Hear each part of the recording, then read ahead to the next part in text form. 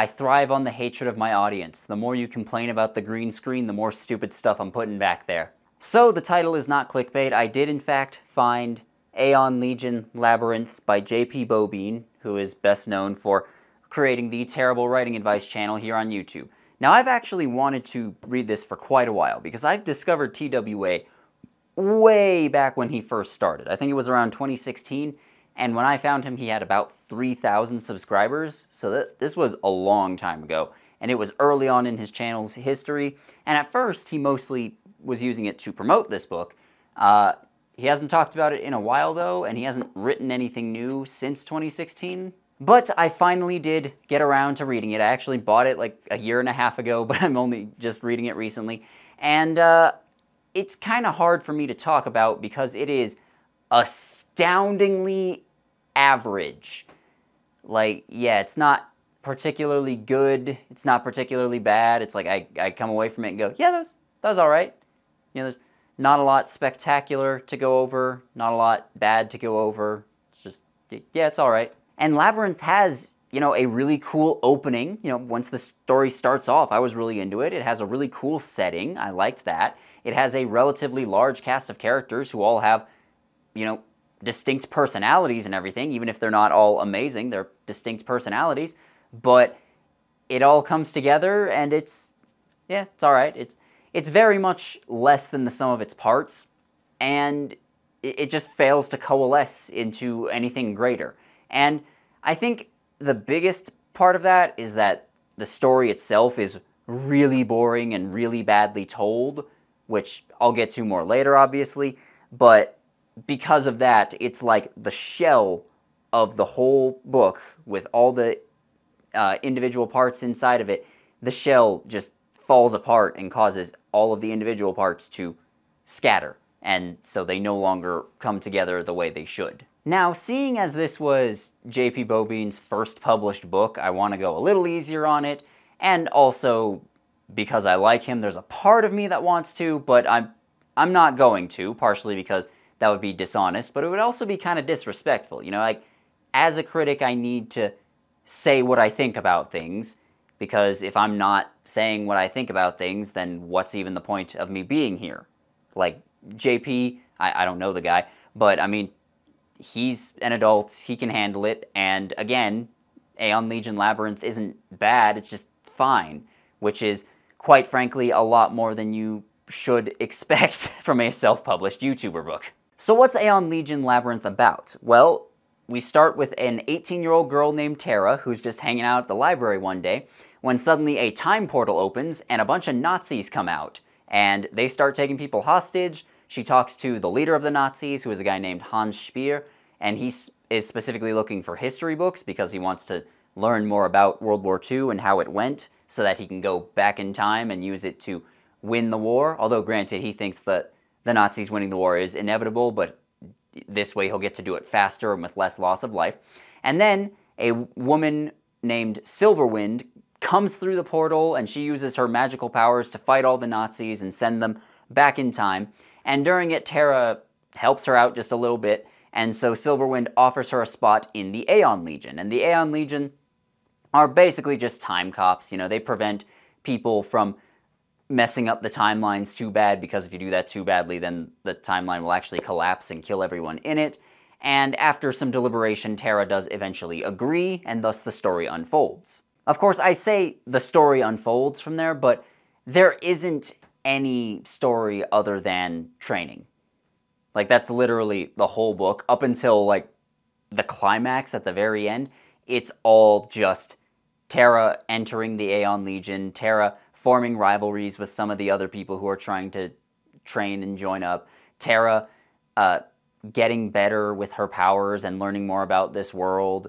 Just that's it. That's the whole book, and I'll be honest with you, it feels like a massive, massive prologue. Like, geez, man. I really just kept waiting to reach a point in the book where it would just skip ahead and go 2 years later, and then we'd get to see Tara be a member of the Aeon Legion, and we get to actually see her be a time cop and go off and do the cool stuff that we were promised at the beginning of the story, but it does not happen at any point in this book. Disappointed! And it's a shame because I did care about most of these characters. You know, again, most of them did have personality. They weren't all super likable, but the ones who were unlikable were clearly meant to be that way. Like, the characters who are jerks were written to be jerks, so that works. But as much as I liked all these people, I didn't care at all about what they were doing. You know, Tara works well as a normal person who was just swept up in these crazy circumstances and now has to learn about this whole new world and go on adventures and everything.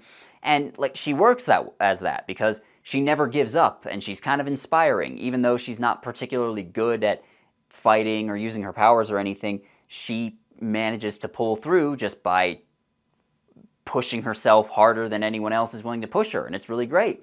And then she meets other characters like Silverwind, I mentioned earlier. She's just like a really cool, powerful warrior, and she plays that part well. There's a little bit more to her, but mostly she's just the cool, powerful warrior, mentor character. There's also other people that are in training to join the Legion along with Tara, like Zaid, who was a former Egyptian Mamluk with a really powerful sense of honor, and he's really helpful to Tara. We've got Hans, who I mentioned earlier. You know, he's the villain, he's a Nazi, but he's kind of a compelling character because he is not really evil.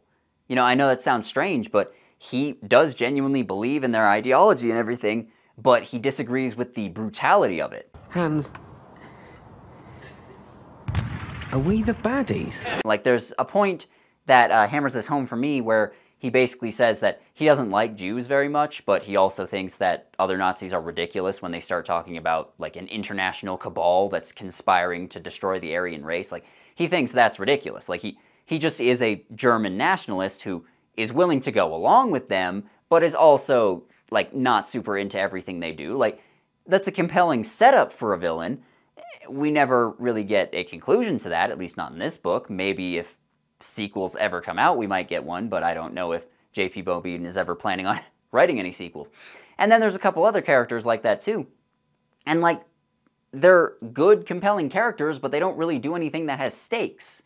You know, they are just in training, and if they fail, then they will not get to enter the Legion. And I mean, that does suck, but I don't really care that much about it. You know, they're not trying to save anything.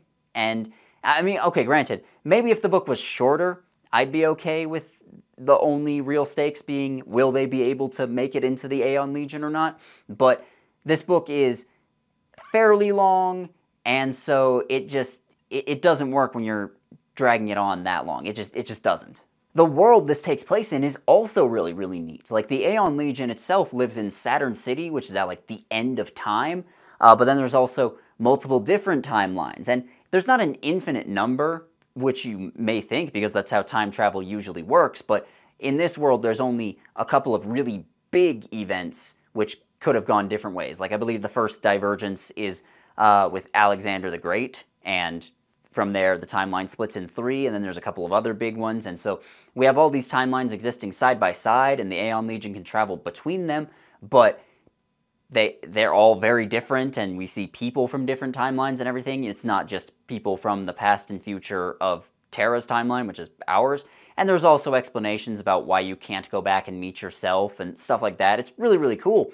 And then there's groups we meet, like the Forgotten Guns, who are people who decided to destroy/kill evil people in their timelines, like, you know, dictators and serial killers and stuff.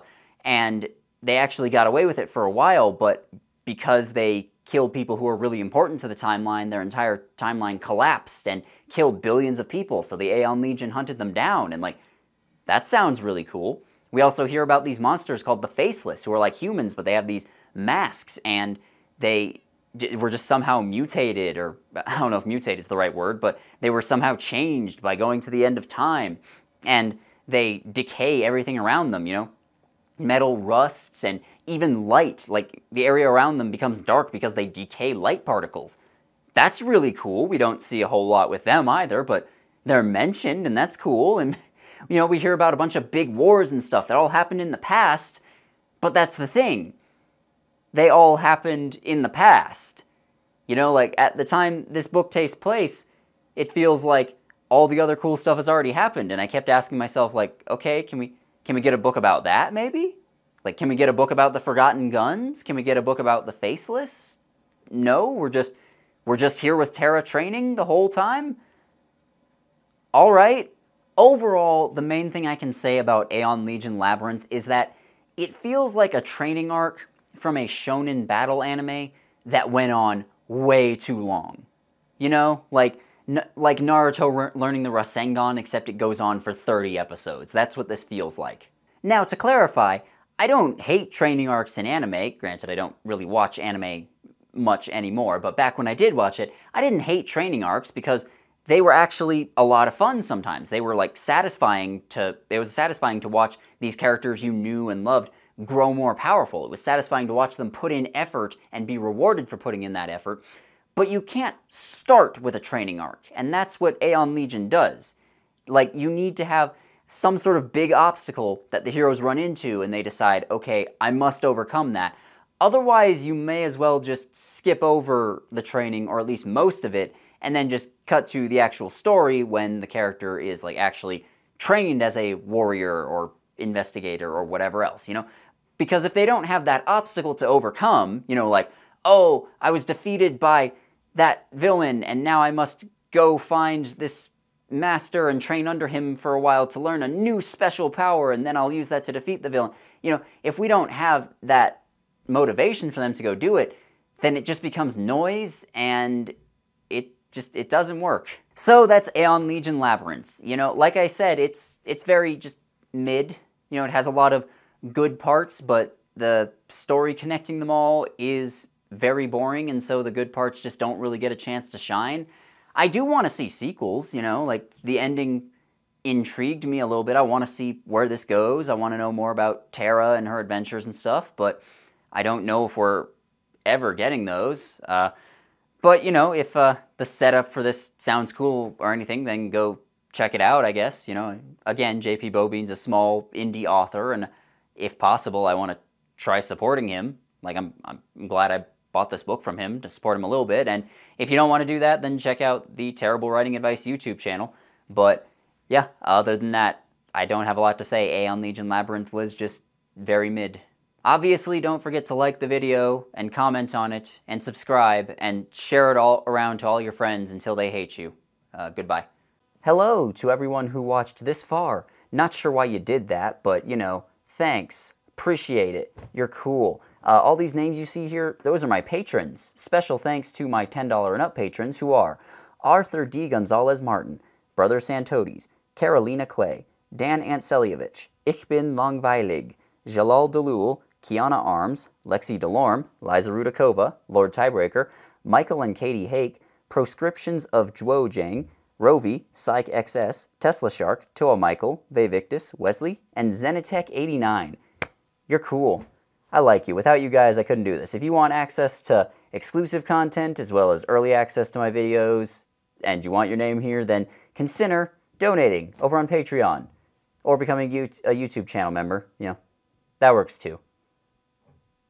I don't have anything else to say here. I don't know why you're still watching. Goodbye.